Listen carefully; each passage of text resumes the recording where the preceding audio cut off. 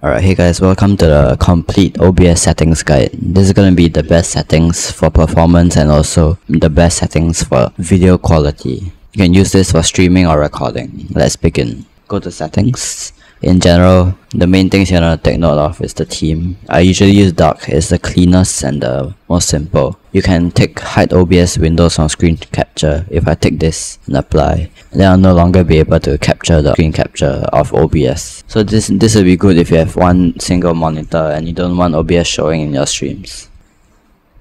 In stream, I'll recommend you to connect your account, which is like Twitch or YouTube or Facebook Live, and then click Ignore streaming service setting recommendations. This will allow you to go above the quality limit that Twitch allows. These are just Twitch chat add-ons that can show on the right side of like all the emotes that are supported at 7TV and like better TV. In output, usually people will have X264, and if they have an NVIDIA GPU, they have a NVIDIA NVENC H264. Starting with the X264, you can choose all this. Choose CBR is the best. The max quality will be 8000 for Twitch, but for YouTube will be 50,000. For 1080p 60 video, usually you want to go for around 10,000, but Twitch does not allow that. The max is 8000, so go for 8000. For this CPU usage preset, very fast is the best, because if you set it to higher quality than very fast, it may take longer to encode and send to the stream, and you may drop frames. Profile, set it to high. High basically makes use of more GPU hardware acceleration. And then main will be medium, baseline will be the least. Tune, you can ignore this for streaming or recording. But if you are doing like more advanced things like animation, you can click accordingly. Alright, moving on to NVIDIA NVENC H264. This is going to be a OBS 28.1.2 guide. So when OBS 29 comes out, I may make a new video, cause these settings might change. So I still set it to 8000 because that's the max Twitch allows. Preset, I put it to around P5. P6 and P7 are the best quality. P7 is marginally better than P6, but you will get the best quality and best performance for P6. So this is the best if you want quality. If you want a bit more like performance, you can go to P5 or P4. Tuning, I set it to medium, which is low latency. If you want high quality, you can use high quality. For this multipass mode, 2 passes quarter resolution is the best. 2 passes full resolution is supposed to be better, but according to the research and testing, is not actually better and maybe more taxing on your GPU. Basically what multipass mode does is that if you click 2 passes quarter resolution, it will make better use of your bitrate. So bitrate is basically the kilobyte per second that you send information to like Twitch or whatever. So if you have 8000 kilobyte per second sending information and you can't go any higher, you can use this multipass mode to make better use of that data you're sending. Profile is basically the same as the X264, where high uses more acceleration and baseline uses the least. Usually people click Cycle Visual Tuning turn on and Look Ahead turned off. These two use GPU, so if you have issues with a GPU, just turn that off. It says enable encoder settings that optimize the use of bitrate, so you can use lower bitrate and still have higher quality. But I would still recommend you use 8000 kilobyte per second if you want the best quality for 1080p 60. If you're using something like 936p or 720p, you can set it to 6000 or even 5000. This would be better for your computer performance. Up here, Twitch VOD track is basically the VOD that you want to send to Twitch. So if you click track 2, you can click specific things that you want to put into this Twitch VOD track and specific things you don't want to add in your Twitch VOD track. I'll show that later. Under recording, set your recording path to where you want the files to go, and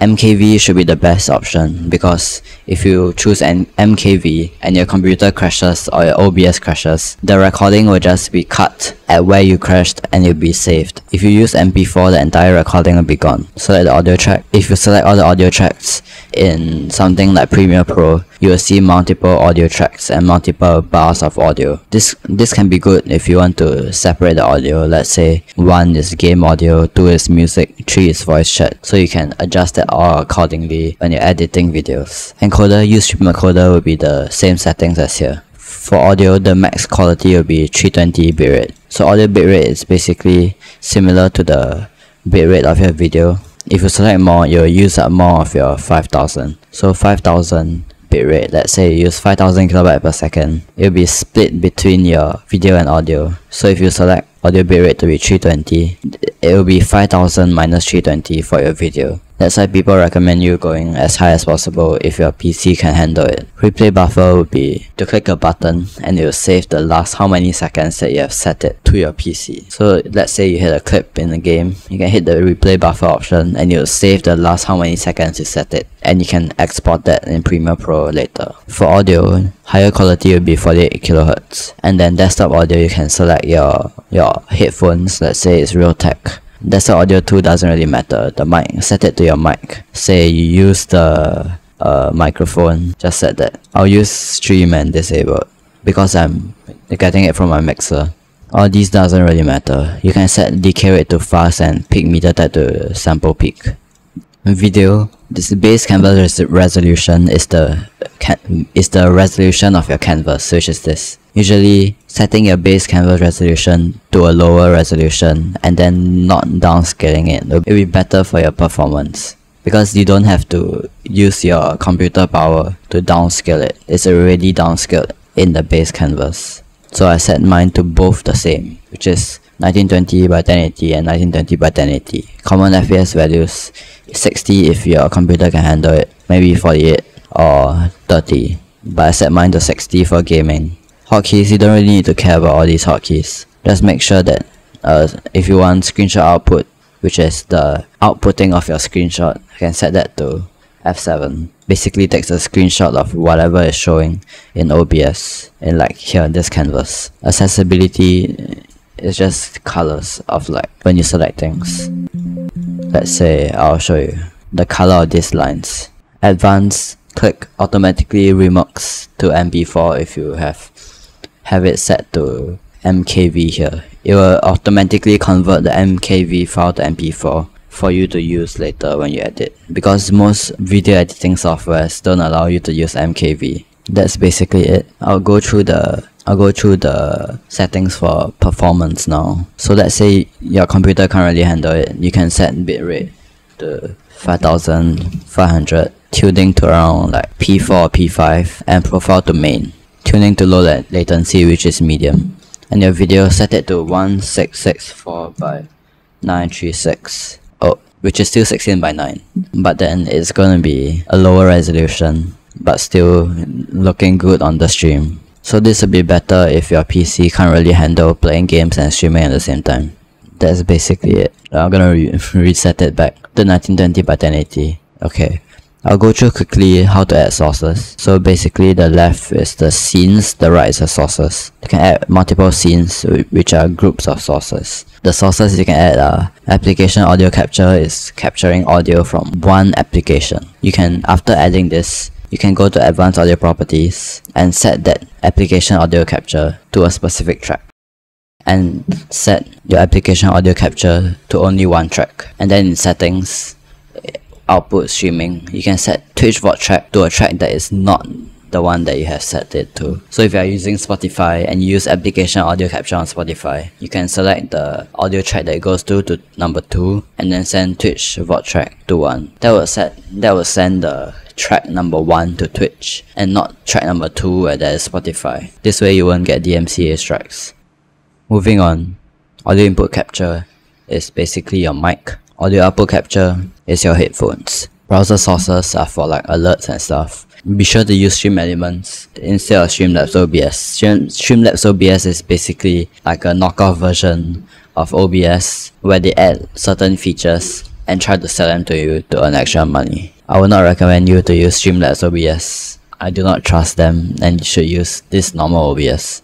Basically a URL that's coming from like Stream Elements, paste that in, set the width and height that you have already set in Stream Elements, just copy that and press OK. Let me show you. For example, my alerts are browser source. This follower number is also a browser source. This one. It's okay, I can show that link. Color source, basically a color. Set any color you want. Then you can size it. It's pretty cool. Display capture captures your display. So click display capture and select the display. I have one display only. Game capture captures a game. Let's say Krunker. You select the option that allows you to use game capture. Click game capture. Capture specific window and select Krunker. You'll be good to go. Image, basically an image. Image slideshow is a slideshow of multiple images. Media source is for videos, scenes. You can add a whole scene from here into another scene. So it's pretty cool. Text is basically text. Video capture device is your camera. Window capture is a capture of windows. Say Chrome. If I open Tetris. Oh, what's going on? What's going on? What's going on? Okay, I have no idea. But it will work like capture meta automatic. Window, select the window that you want. It's a bit bugged right now. Yep. A group is basically a group to group all these things. So I have a group for my camera. So I can just shift it around anywhere I want. And I have a wallpaper at the back and a display capture. That's all I have. For my Be Right Back screen, I have alerts on top. My Spotify widget, which you can find at Pixel Chat, I think. Let me find. Oh, TV. It's here. You can use this for multiple things. I'll log in. Like a now playing, which is this. Emote overlay, which the emotes fly and all that. And a different now playing, which is bigger. You can create new overlay. They allow you to use a chat, a shoutout, captions, emotes, stats bar, timer, now playing, pixel alert, all these. My camera is the camera. It's basically a scene. The scene from this. This is a camera scene. And then the Be Right Back, which is the background. I mean, Be Right Back chat, which is a chat browser source. That if I send stuff, it will send here. Pretty cool. I do that in Stream Elements. This is the image background. That's all. Camera, you can add filters. Like a color correction to increase saturation and brightness and all that. Starting screen, I have my alerts on top and a video of a starting soon design. Ending is just a text stream method and alerts. That's pretty much it. If you have any questions, feel free to leave them in the comments below. If you enjoyed this video, don't forget to subscribe and also like the video, and I'll see you in the next one. Peace.